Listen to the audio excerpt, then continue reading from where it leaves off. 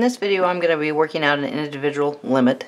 I am going to, in my algebra steps, I'm going to use the fact that the limit as x approaches 0 of the sine kx all over x is going to be k.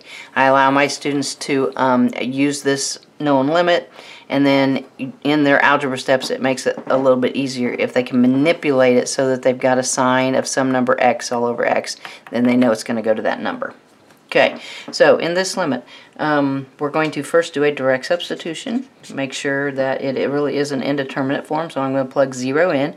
I'm going to have 5 times 0 plus the sine of 0. And then on the bottom, we'll have the tangent of 0 minus 7 times a 0 times the cosine of 0. Alright, so that's going to be a 0 plus a 0. That's clearly going to give me 0 there.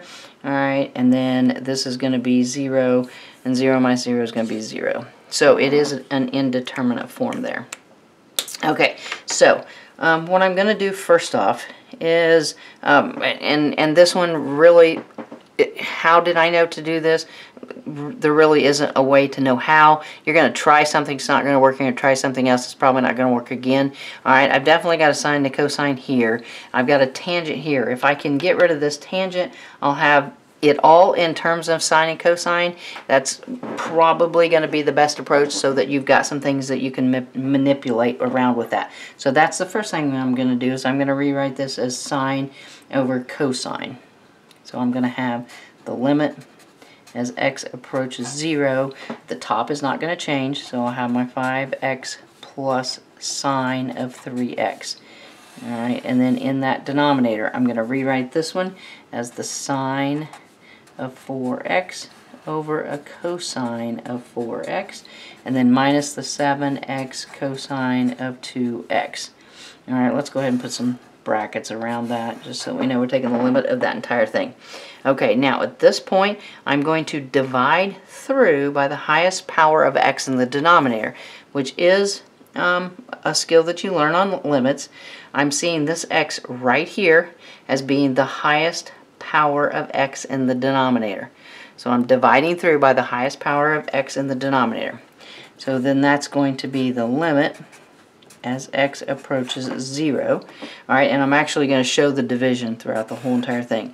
So in this numerator, I'll have a 5x over x plus a sine of 3x over an x.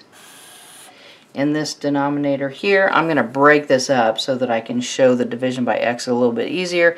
And I know I want this, so I'm going to put the x under the sine of 4x. So I'll move my piece of paper there. I'm going to have the sine of a 4x all over an x times, now I still have that cosine of 4x, so I'm just going to go cosine of 4x. Okay, and then minus this 7x cosine 2x all over x. Make that long. Alright, so I divided each term, each of the 4 terms there, by the highest power of x in the denominator, which was a plain x. Alright, now next step I'm going to go through, and on this next step I'm going to simplify. So here I'll have an x over x. Alright, this is going to stay. I'm going to leave this alone. I'm going to leave this alone. And on this one, this x and this x are going to cancel out in my next step. So I'm going to have the limit as x approaches 0. Alright, in that numerator right there, I'm going to have a 5 plus, we're going to leave that sine 3x over x right there in the numerator. We're going to leave all of this in the denominator as is. So sine of 4x over an x times 1 over the cosine 4x. Alright, and then minus, I can get rid of that fraction there because the x is crossed out. I'll just have a 7 cosine 2x. Make that a little bit longer. We're taking the limit of all of that now. Alright, now doing this, now I can see that this part is going to go to 3. This part right here is going to go to 4. Here and here I can do a direct substitution. So I'm actually ready to start calculating the limit here. Okay, so the limit as x approaches 0, 5 is just going to give me the 5 there in the top. And this we know because of this goes to 3. This we know goes to 4. Alright, if I do a direct substitution of 0 right there, I'm going to have 1 over cosine 0, so that would be 1 over 1, which is just going to be a 1. Alright, and then plugging in 0 here, cosine 0 is 1, times that 7 is just going to give me a 7 right there. Alright, adding across the top is going to give me an 8, and then on the bottom I'm going to have a negative 3, which gives me an overall limit of negative 8/3. Okay, so definitely a couple of things there that you're not necessarily going to know until you just work lots and lots of limits. Alright, but getting rid of that tangent and turning it into sine and cosine, very, very helpful. And then having this quotient here allows you to use that rule where you divide through by the highest power of x in the denominator from there to there, and then implementing this rule makes those two parts of the limit go really easily.